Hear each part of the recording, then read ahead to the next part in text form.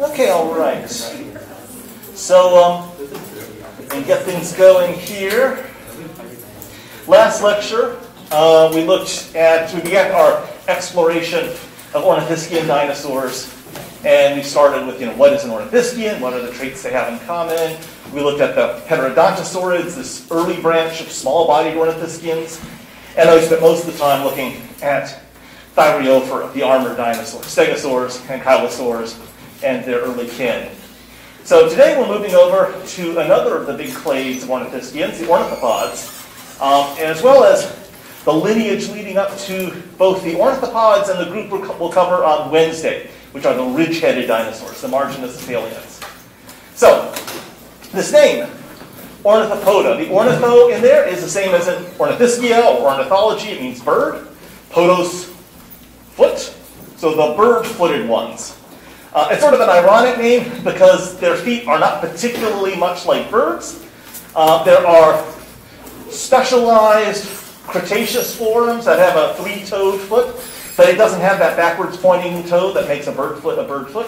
And there's another group for which bird foot would have been a much better name. It's the group to which birds belong. But sadly, that's not how the taxonomy went. Now, traditionally, and by traditionally here, I mean basically from the 1980s onward, there was this conception of Ornithopoda as consisting of sort of three groups, two grades, two paraphyletic series, and then one clade. And these were, respectively, the small primitive forms, what we used to call hypsilophodonts, named after one of the genera in there, Hypsilophodont. And then larger, more advanced forms, the iguanodonts, named after, not a surprise, iguanodont itself. And then the highly specialized duckbills, or Hadrosaurids, which, as it turns out, are nested inside iguanodonts, which are nested inside hypsilophodonts. However, prior to the 1980s, this name, Ornithopoda, was applied far more broadly to types of dinosaurs. Because prior to the 1980s, there wasn't a cladistic conception, a phylogenetic conception of Ornithopoda, or indeed pretty much anything in Dinosauria, and instead that word was used for essentially any ornithischian that wasn't lucky enough to be a stegosaur or an ankylosaur or what we will call on Wednesday a neoceratopsian, a frilled member of the horned dinosaur group. So all of these things on the screen here, not shown to scale, were once considered ornithopods. But as we get into the 70s, and new specimens are being studied of some of these forms, we begin to lose some of these forms out of Ornithopoda. So these two guys, who drop out here, the dome-headed dinosaurs, the pachycephalosaurs, and the early members of the horned dinosaur group, were recognized as not being ornithopods. We'll talk about them on Wednesday. Those are the groups we talk about on Wednesday. Then, when the first cladistic studies came along, we eliminated these small-bodied, bipedal thyreophorans from Ornithopoda, things like Scutellosaurus. And additionally, the most basal members of Ornithischia recognized at the time, things like Lasutosaurus, they were seen to be ornithischians that branched off before the thyreophoran marginocephalian ornithopod group. Okay, so this gets us up to the end of the 20th century. In the dawn of the 21st century, we began to recognize that Heterodontosaurids weren't ornithopods. For a long time, they were still part of Ornithopoda, even in early cladistic studies. It turns out there are a lot of skull similarities between Heterodontosaurids and true ornithopods, but those turn out to be convergences. Okay, so now we're into the 21st century, and we begin to recognize that there are a handful of members of Ornithischia which are closer to ornithopods and to marginocephalians and to everything else, but are outside either of those two groups. So that guy goes away. And then for a while that there were creatures that are particularly important late in dinosaur history that had traditionally been considered hypsilophodont ornithopods that seem to lie outside Marginocephalia plus Ornithopoda, And up through a couple of years ago, I excluded these guys from Ornithopoda based on the latest studies, things like Thescelosaurus. And in fact, that hypsilophodont itself, the form that gave the hypsilophodont grade its name, fell outside the ornithopod marginocephalian groups for a handful of studies in the 20-teens. And so we had an extremely reduced Ornithopoda. And so I was, we were risking the chance that Ornithopoda was basically, basically it was just what we call iguanodontia these days. Now, the latest set of studies actually have restored a couple of these groups back into Ornithopoda. So it's a little bigger than it was in the most reduced form. But, as one might imagine from this countdown, what is or isn't an ornithopod isn't clear, and there isn't really super strong character, that is trait evidence, that demonstrates what Ornithopoda is. Some really good trait evidence for subgroups within Ornithopoda, but depending on the studies, some of these early, unadorned, relatively primitive, small-bodied forms sometimes pop into it and sometimes pop out of it. Well, what's an ornithopod anyway? Ornithopoda is basically the hadrosaurids and everything closer to them than to the horned dinosaurs. So, many of the forms that were down here and that are over here were once included in Ornithopoda, but they are no longer. And just to give you a sense of what some of the forms in this part of the tree look like, here they are. So I should point out there's this clade Ornithischia. You don't need to know its traits or anything, but it's the ornithopods, the marginocephalians, and everything closer to them than to thyreophorans. And they look sort of the standard generic configuration of what we would think an ornithopod was, which was a bipedal ornithischian, doesn't have armor, doesn't have frills, doesn't have horns, and so what else are you going to do with it? You put it in Ornithopoda. These guys are small-bodied forms from the Jurassic, shown in the case of Hexinlusaurus here. Life size, actually even that's a little bigger than life size. Small guys, little rabbit-like dinosaurs in its own way. This is a particularly important one from this part of the tree, discovered recently, Colindrodromius. And actually, before I talk about why it's important, I'm going to take advantage of the position that this mounted skeleton is in. And this gives us a sense of why opisthepubi, why having backwards pointing pubes really increases your gut volume. Because take a look at this. If the pubes had been pointing forwards, the gut volume would be constrained to here, but by pulling them backwards, that really does increase that volume, but keeps the center of mass right around the hips. Now, Colindrodromius is not an interesting dinosaur, generally, in terms of its skeletal anatomy. It's very generic. What's interesting is we have these skin and feather impressions of it, or fuzz impressions.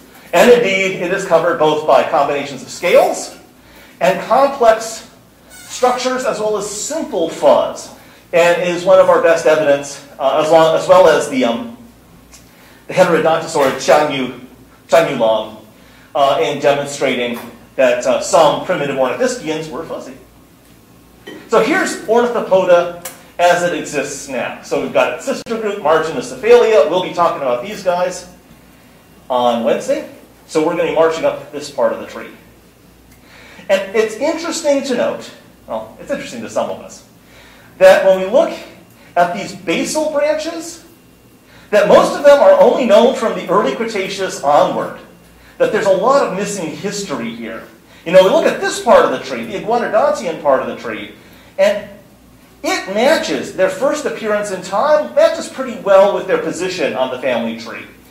But there's a lot of missing information down here. There's a few early ornithopods which go back to the middle and late Jurassic, but a lot of these lineages were predicting that there are members of those groups that extend further back in time, and either we have bits and pieces of them and we don't recognize them properly, or maybe they were living in environments that we don't have sampled well yet, or maybe the phylogeny is wrong. Wouldn't be crazy. We've seen it. We've seen other alternatives before. Okay, so here's a cladogram of Ornithopoda. I've got a list of a few features that actually do unite ornithopods here, but don't worry about them. We're not going to deal with them in any great degree. Just want to say that they do have traits that in some phylogeny show that those groups do form a clade relative to all others. Just published a couple years ago is this critter, Changmiania, known for many excellent articulated skeletons. We can see some of those along here. This is an early Cretaceous form from China. Hang on, early or late? Let me back up here. Yes, early.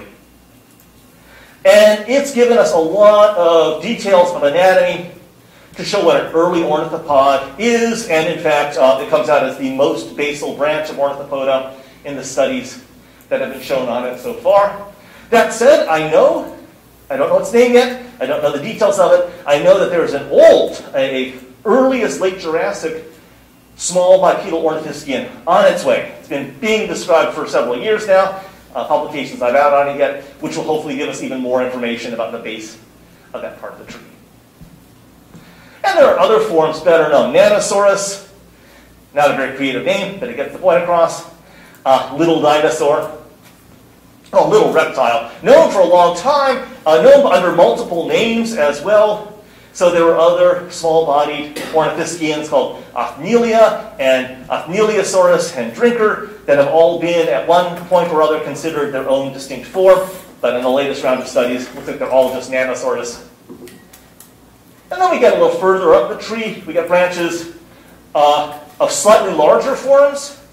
Some of these up to about 2 meters long or so. So 2 meters, 6.5 feet. Cretaceous only at present. And one of these branches, the Orodromines, represented by Oryctodromius on the top there, is actually known to be a group of burrowing dinosaurs. The first group of Mesozoic dinosaurs known to have excavated their own burrows. And by burrows, I don't mean just any hole in the ground. I mean a hole in the ground big enough to go into. And here are some of the burrows of Oryctodromius. So first discovered out in the American West, but we have found burrows of Oryctodromines in Australia and people looking for them elsewhere. And not only are they burrows, there's actually the bones of babies that have been found inside of them. So we've long considered sort of this phase of dinosaur evolution. I've personally called it in this class since the 1990s, sort of the bunnies of the Cretaceous. The idea is being that they're small-bodied, relatively fast, but not super speedsters, and probably survive by living in a lot of numbers and turning over the population really quickly. But they're also bunny-like, at least for Oryctodromines, by living in burrows and keeping their babies in there. And so here are a couple different drawings or paintings showing that sort of model. Here's sort of an old version, perfectly scaly, and a more modern one, under the possibility that these forms may have had fuzz as well, something that's still not definitely known for most types of dinosaurs. Let's show some other forms from this part of the tree. And you see that they're all really super generic. It is for that reason, the lack of really spectacular adaptations, that this whole phase of dinosaur evolution has been sort of hard to nail down in terms of its anatomy. Here's hypsilophodont itself, known since the 1800s, one of the first small-bodied dinosaurs discovered and the first small-bodied ornithischian discovered from Great Britain. And Thescelosaurus here, which is a relatively common dinosaur from the very end of the age of dinosaurs in Western North America. And it shows that this sort of body plan survives pretty well. First appears in the things of this general form in the Middle Jurassic, in the case of basal Neornithischians, and last ones are around when the rock drops. So what can we say about this lifestyle? As I mentioned, their primary defenses seem to have been speed and numbers. They don't show the numerous high-speed adaptations we'll get to eventually in some of the carnivorous dinosaurs, but as far as herbivorous dinosaurs go, they probably were pretty swift and agile. As I mentioned, it's within this group that we have the only good evidence so far of burrowing dinosaurs outside of birds. There are some burrowing birds, just putting that up. And like stegosaurs, they have sort of pointy snouts, and that strongly suggests that they were picky feeders, that they were very choosy about the types of food that they ate.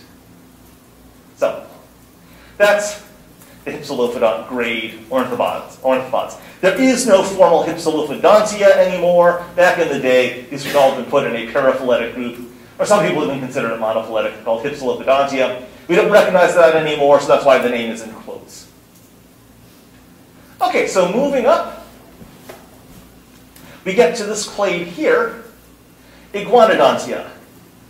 And in contrast to the forms down here, and the various steps along the way, for which the differences are subtle and ambiguous and extremely unlikely to show up on quizzes or exams. Just throwing that out there. We get up here, and there are some traits that become really distinctive and recognizable and likely to show up on homeworks and exams. Okay, so iguanodontia.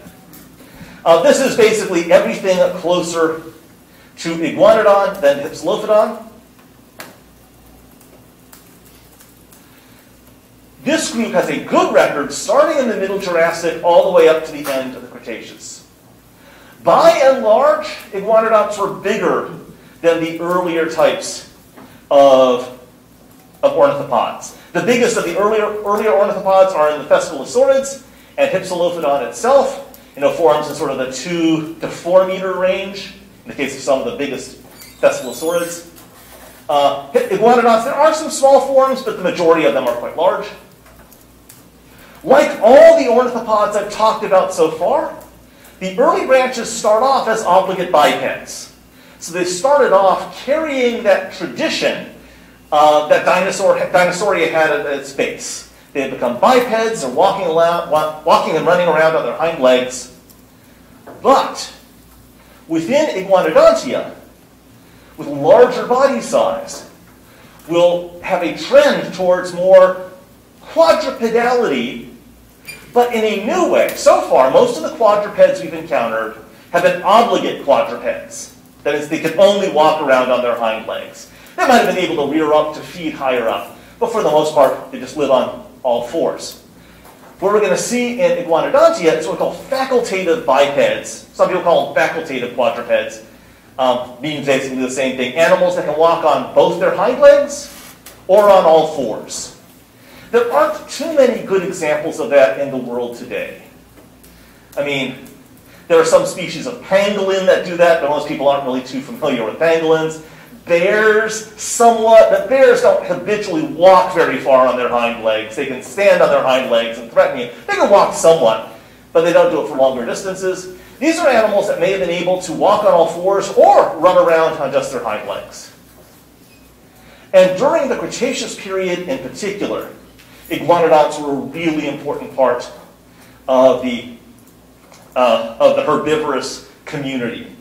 So what are some iguanodontian traits? Well, one thing, the premaxilla is now toothless. Earlier ornithopods and other ornithischians typically had teeth in the premaxilla. But in iguanodonts, the teeth are all gone. And the premaxilla is itself now a beak. And although I didn't highlight this, note that the predentary is also quite big in these guys. So they have a beaky upper jaw, front end, and a beaky lower jaw, front end. Also, relative to earlier ornithopods, the nares, the part of the skull that's the opening for the nasal passage, has become enlarged. Now, we have already seen once the elaboration of the nasal passage in dinosaur history, and that's in Ankylosauria in general, and Ankylosauridae in particular. We're now going to see this elaboration in iguanodontia taken to its extreme in some of the duckbills. And just throwing this out there, we will see in most groups of dinosaurs from now on, when they get big, they get more elaborate narial regions, nasal chambers. Why? All together now, we'll talk about it in the third section of the course. It has to do with physiology, probably. Basically, it's going to have to do with dumping heat. Okay, now, a trait which in the cladograms comes out at the base of iguanodontia, but will quickly be lost, because that's the way evolution happens, is that they typically had maxillary teeth, so teeth in the maxilla, which are wider than tall. But that's not going to last long. When we get to one of the major subgroups, it's going to reverse that. But I just want to show there are actually traits that support this relationship. There's plenty others as well. Now, in ornithopod history in general, and especially in iguanodontia, we get this elaboration of the jaws and what looks like a new form of joint. So I've already talked about how ornithischians in general, by having the two mandibles meeting at that single predentary bone and able to pivot back and forth to aid in chewing, in many of the ornithopods, especially in iguanodontia, it appears that there is a joint formed with the lower part of the face relative to the rest of the skull that allows that to pivot outwards as well. And that gives an increased grinding action at the teeth. That said, there are other motions going on as well. So there's that joint surface, or that joint orientation there. And so the jaw's closed, the lower jaw can move back and forth, the upper jaw can move back and forth against it and increase the grinding that goes on. So just showing some of the early branches of iguanodontia. They're not dramatically different anatomically from the hypsilophodont grade. Some of them are quite small. These things still obligate bipeds. It looks like there's there's actually a major clade of Gondwanan, which means southern hemisphere dinosaurs within this. But they're not all from down there. Here's a somewhat better known one from North America in the mid part of the early Cretaceous. And it's actually on my tie here. We actually had teeth of this guy from Prince George's County, so it was around here. This is Tenontosaurus. Now, as we get to the more derived members of iguanodontia, this is where that polarity of that trait totally reverses. And now, instead of being wider than tall, the crown and the teeth are much taller than they are wide, and indeed they have this diamond shape. So the teeth of iguanodon, like you see here, have this form. These are the teeth, which actually don't look that much like an iguana tooth. Earlier ornithopods had teeth that looked a lot more like iguana teeth. But nevertheless, they looked enough like it that the Mantels decided to name their dinosaur iguanodon. So we can see what forms in this part of the tree look like. Here's an Australian form, one of the most famous Australian dinosaurs, Hadrosauridae. Here's Zalmoxes, a form from Transylvania, appropriate for October. One of the last of the dinosaurs, one of the last of the ornithopods in Europe. Sort of heavily built, very powerful jaws, actually, in this case. Here's a lightly built form from Western North America in the late Jurassic, Dryosaurus. Here's Camptosaurus, a creature, more heavily built one, that lived as a contemporary of Dryosaurus, somewhat larger. You'll see, there's Dryosaurus again. Here's Dryosaurus's East African cousin, Discolodosaurus. For a long time, it was actually considered a species within Dryosaurus, but it does seem to be distinct. And showing about life size there, gives you a sense. Here's this Tenontosaurus, the one that was in this area, among others. And this is getting big enough, and I showed actually Camptosaurus, I didn't mention it before, is also getting big enough. These things are walking, at least some of the time, on all fours. There's Camptosaurus again, shown walking part of the time on all fours, but you can see how much bigger its hind limb is to its forelimb, so it can walk on just the hind limbs as well, maybe run just on the hind limbs. So, within iguanodontia is a really specialized and diverse clade. And this is a group called Styracosterna. This is a Cretaceous group. So there were other types of ornithopods, or iguanodontians, that go back into the Jurassic. Styracosternans seem to be a Cretaceous group.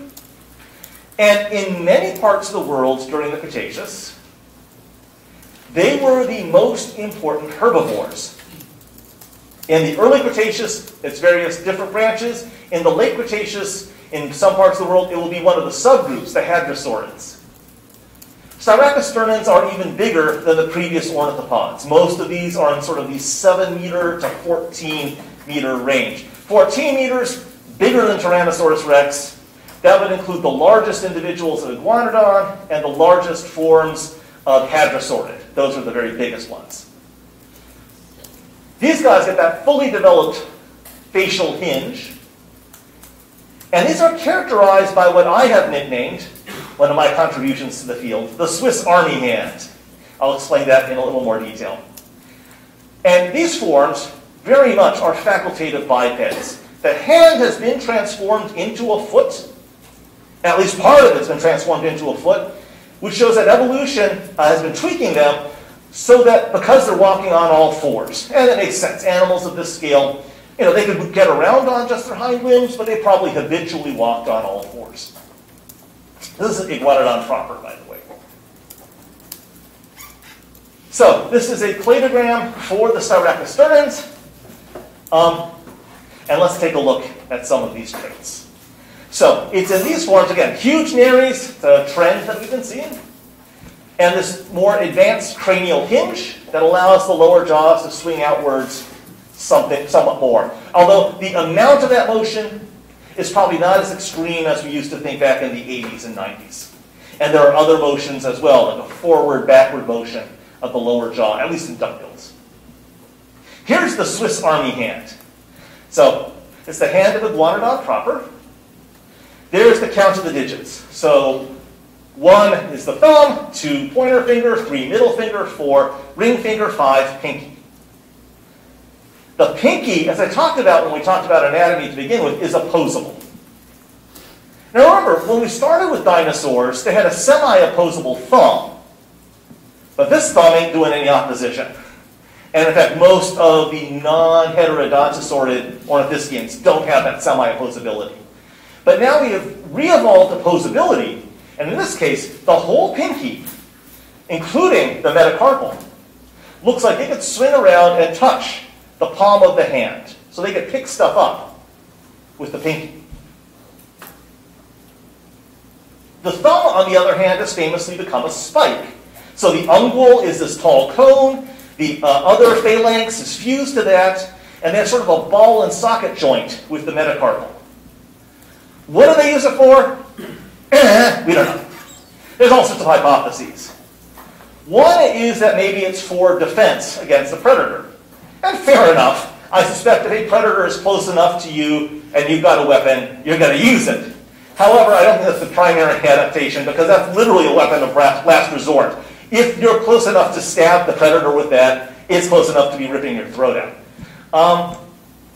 So could it be something else? Could it be within species combat, like the spurs on the feet of fowl, things like turkeys and chickens and so forth? Well, maybe. There's no evidence so far of sexual dimorphism for that, of like 2 morphs within the same population, a bigger one for males, smaller one for females. But maybe we'll find that eventually. Could it have been useful for prying up parts of bark? Some people have suggested that, prying up bits of bark to get into the softer wood inside of trees to munch on? Could be. We don't know. But they have this trait.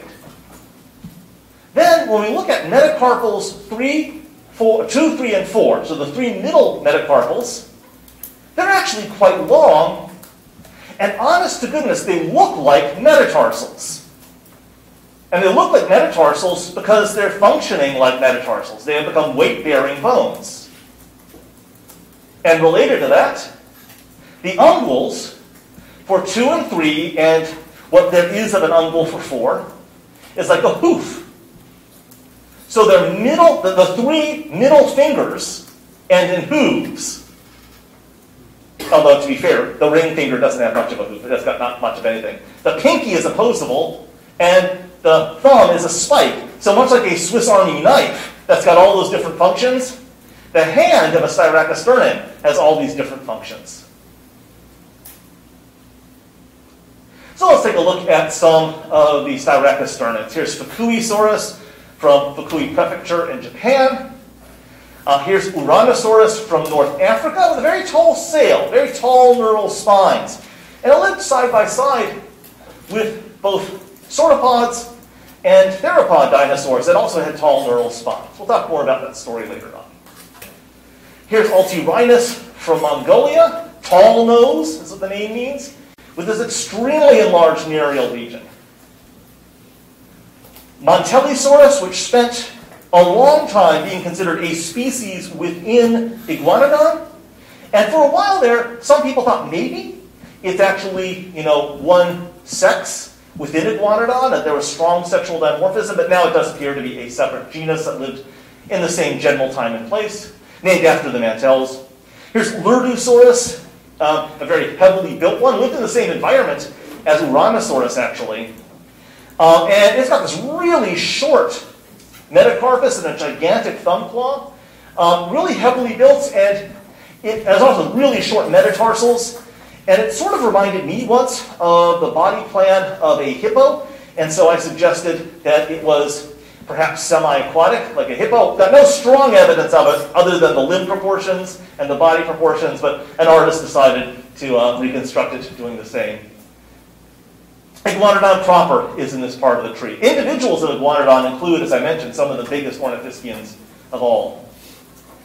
So, these styracosternans outside of the hadrosaurs tend to have very broad snouts. And as I talked about before, having a big broad snout as a herbivore typically suggests a broad diet, or at least that you're cropping up a lot of vegetation at once. You're not being choosy and picky about the plant parts you're eating. Now, for at least some of these species, like Iguanodon, Iguanodon bernisardensis, that's a species within the genus Iguanodon. For at least some of them, there's good evidence of herding. Now, how do we know that? That's where we find multiple individuals of the same species, but different body size, buried together. And that suggests that they were in large enough groups that if they were to die together, they got preserved together. And even for ones where we don't have really strong evidence of herding, the existence of things like these tall sails, which probably had a display function, does certainly suggest various types of social behaviors. Additionally, having the big honking snouts suggests that they were big honking snouts. That is, that as a consequence of having them, they could generate big sounds, which are often used for some form of social communication. So those are the more primitive branches of Styracosterna. Just to show you a few of the more derived ones on the way to duckbills, here's Longosaurus. Longosaurus is a bit odd. It's big. It's a big animal. I mean, you can see it compared to those displays there. And even from a distance, you can see the individual teeth in the jaws. Over here are some of those individual teeth, and by comparison, that's the tooth of a duckbilled dinosaur of about the same body size. So whereas the lineage that goes to duckbills is going to reduce overall tooth size as one of their primary attributes, this one didn't get the memo and decided to produce bigger teeth. And indeed, these are the largest teeth of any herbivorous dinosaur currently known. But the vast majority of lineages of advanced Styracosternan are hadrosaurids and the creatures that are closer to that clade than to all the others. And it's actually a pretty well-documented part of dinosaur history, starting in the early Cretaceous, going up into the late Cretaceous. We see this pattern of what I call hadrosaurification, so becoming a duckbill, and it's a series of trends. For one thing, the bill, the end of the snout, becomes expanded, so that we're going on our way towards a duckbill. Another trait, a decrease in overall tooth size, but an increase in the number of tooth positions. That would be the number of sockets.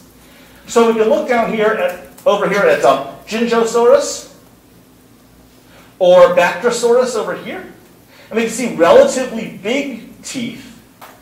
But when we look at Telmatosaurus or Eolambia or Protohadros, the number of teeth are much smaller, but they have more tooth sockets. And the metacarpus is becoming longer. So this hand, which has been transformed into, the middle part of it has been transformed into a foot, basically. It's now become a very long and slender foot. So we can see here in Provactosaurus, these very long, slender metacarpals. Now still, at this point of the tree, they've got digit 1. They still have a spiked thumb, although it's a smaller, proportionally spiked thumb than in iguanodont or Mantellisaurus or the like. And during the mid part of the late Cretaceous, we transition from these earlier forms to honest-to-goodness duckbills. And as I mentioned, we actually have a pretty good record of this transition. So the true classic duckbill dinosaurs are a clade called Hadrosauridae. Now we were introduced to Hadrosaurus, or I introduced you guys to Hadrosaurus, way back in one of the first lectures when I talked about the history of dinosaur science. Hadrosaurus, remember, was discovered in New Jersey. It was thought to be a close relative of iguanodont, not terribly far off. But its skull wasn't known, and it wasn't until discoveries out in the American West that we actually got the skulls of Hadrosaurids. Hadrosaurids lived in the late Cretaceous. They were most common in Asia and North America, but they were actually found in many parts of the world throughout the late Cretaceous. They're typically very large. This is 7 to 14 meters long. They were facultative bipeds. That forelimb is definitely adapted to bearing weight. But as discovered with the first Hadrosaurus specimen, the hind limbs are much more powerfully developed, and they could probably walk bipedally or run bipedally if they had to. They were major herbivores where they're encountered. In fact, if you go to the late Cretaceous, the late part of the late Cretaceous in western North America, any given geologic formation, you flip a coin. And if it comes up heads, Hadrosaurids were the most common dinosaurs in the environment, and horned dinosaurs were the second most, and if it comes up tails, you flip it. And they're that sort of level, very comparable to each other. They're called duckbills for, well, I think you can see why.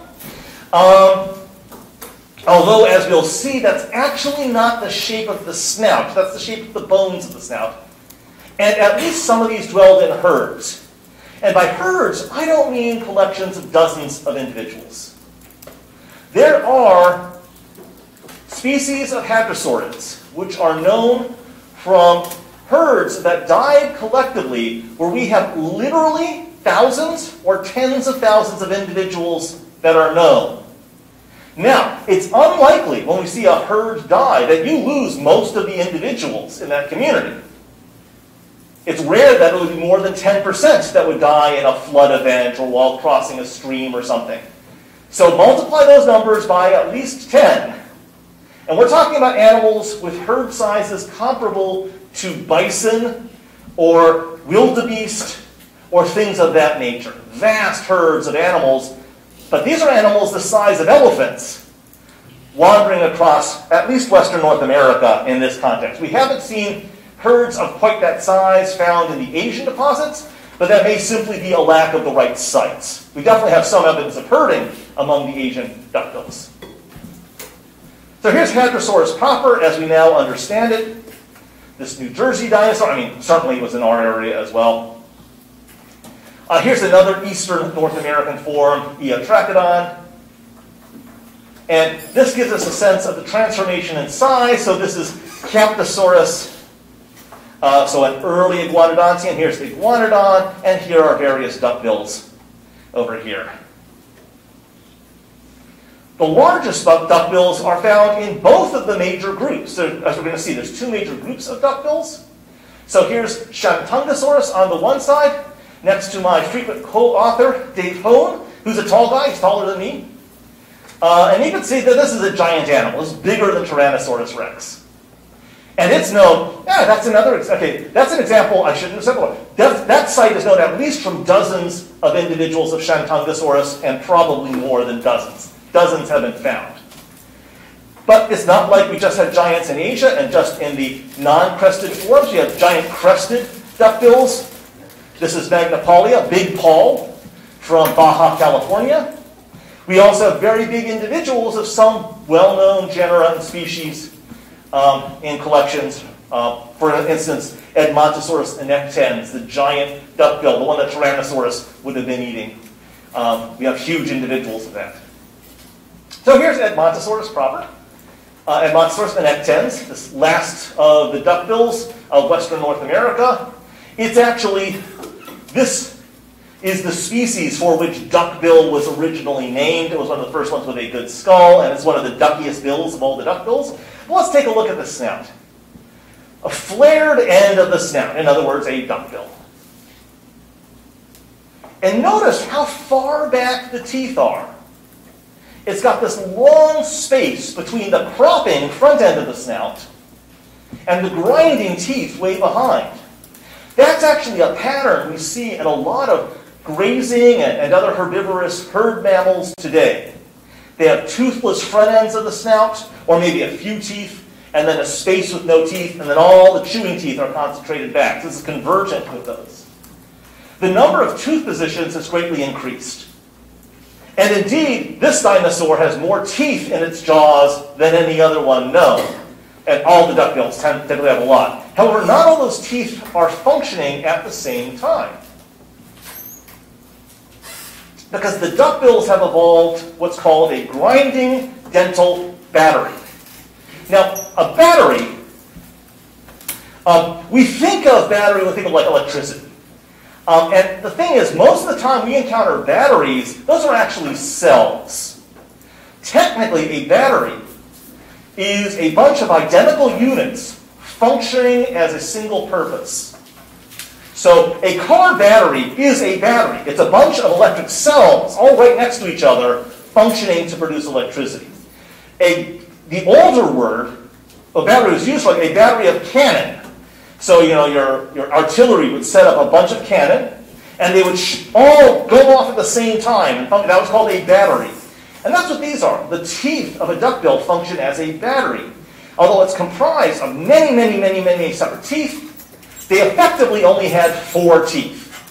A left upper, a right upper, a left lower, a right lower. We're looking at the right lower from the tongue view. This is a medial view. And the teeth are all lumped together, locked together to form a continuous grinding surface. And new teeth are being replaced as the old ones get worn out. And you can see traced in white are the individual teeth, or at least the crowns of the teeth. So they had more teeth in their jaws than any other dinosaur. But functionally, it's like they had 4 gigantic teeth in their jaw that were always continuously had this good grinding surface. Here we are looking at it close up. We can see the lower teeth and then the upper teeth above it. And it turns out that the teeth of duckbills are the most complex in terms of structure that life has ever produced, in terms of tissue types. If we look in the modern groups of animals, the most complex teeth in terms of tissue types are in bison and in horses. 2 groups that are evolved for a lot of chewing, a lot of grazing of resilient vegetation. And they've evolved beyond just having dentine and enamel, the 2 normal tooth tissues, to having a couple extra. Well, hadrosaurs have a couple more than that. They have the most complex teeth in terms of tissue types of any animal that's ever been studied. But much for the same reason that bison and other cattle and horses evolved that. The ability to grind down lots of vegetation again and again and again under this constant function. Having different materials means that the surface will always be a bit corrugated and therefore give a good shredding surface. So here we see this cross-section through a dental battery, and you can see individual teeth coming out down the pathway until you get the surface that's finally used to grind the vegetation. So here's the bill view of Edmontosaurus, but this is just the bone. And along both the predentary and especially the premaxillae, there would have been a horny beak. And here actually is preserved keratin in a specimen of Edmontosaurus. So actually their bills were more squared off. They were more horse-like looking in profile than duck-like. And older drawings just overemphasize the duckiness. But there's more to hadrosaurs than their skulls. For instance, they tend to have very long, slender metacarpi, and something's missing. They don't have thumbs anymore. They lost their thumbs. So whatever that spike thumb was used for, they don't have it anymore. They still have an opposable pinky. They still have elongate metacarpals and hoof-like uncles. So metacarpals 2 through 4, very long. And so here we see just the general pattern of transition between early ornithischians, early ornithopods, all the way up to a duckbill. Within hadrosaurids are two major clades. And so we're going to end by looking at the two major clades here. The hadrosaurines and the lambeosaurines. Hadrosauridae and lambeosaurinae. Hadrosauridae is sometimes referred to as saurolophinae, but in this course we're going to call it the more traditional name, Hadrosauridae. And here are representatives of the skulls of both groups. And here are representatives of the postcranial skeletons, as well as skulls. So, lots of variation in them, but what makes these two groups distinct from each other? Well, hadrosaurines, the members of Hadrosauridae, have very broad snouts. These are the duckiest duckbills. The narial regions are extremely enlarged. I mean, if I went to that Edmontosaurus specimen or this Prosaurolophus specimen, if that had been cleared out from the sediment, I could stick my forearm through it. I mean, not in life, obviously, but as preserved. It's a big open space. And certainly I could get my hands through in Brachylophosaurus and Saurolophus there. Also, the bony end of that narial region has sort of a raised lip. And in the cases of the more specialized ones, like Edmontosaurus and Saurolophus, it's beginning to fold over. In the case of Edmontosaurus, it is folded over. And that's suggesting that that's attached to sort of a sac. That there's this sac of tissue running back from that lip. It's not a fleshy lip. A lip is like an edge, like the lip on a piece of pottery or something. And just to show you examples of some of these forms. Some of these have sort of a crest, in quotes, a backwards projection of some of the skull bones, but those are solid crests. And what's happening is the soft tissue that's on the front of the nares is running up on the top of the head here. So here, again, the Edmontosaurus, the duckiest duckbill. This is actually the specimen after which duckbills were named. Then the other clade, the last clade of ornithopods, is Lambeosauridae, named after this genus, Lambeosaurus. And what makes these guys different? Well, notice their bills, although big, are not as flared as hadrosaurines.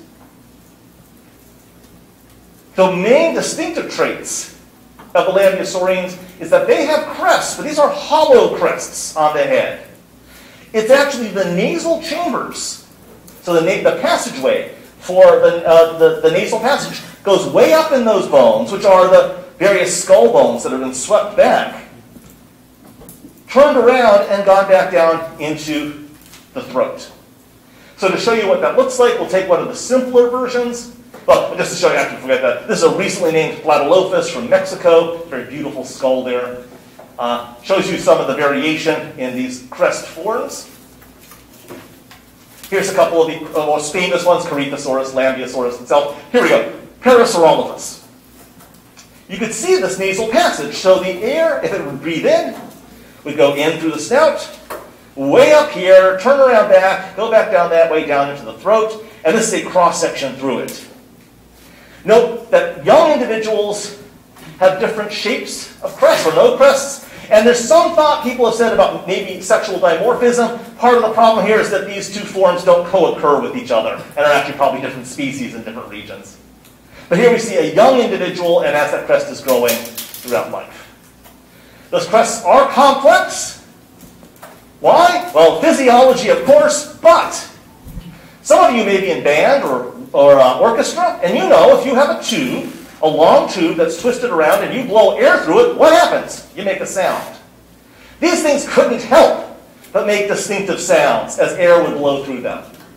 So although the crest probably had a display in terms of visual aspect, that's almost certainly true, They probably had sound displays as well, so each one would produce a distinctive sound. Now, people have actually approximated the sounds of one of those, of the two-crested one, Parasaurolophus. It has the properties of a bassoon. Not a surprise, because it's a twisted passage, about the same size as a bassoon. But we don't know what the song would be. We can only tell what the quality of the sounds would be. We see that those crests change as the individuals get older.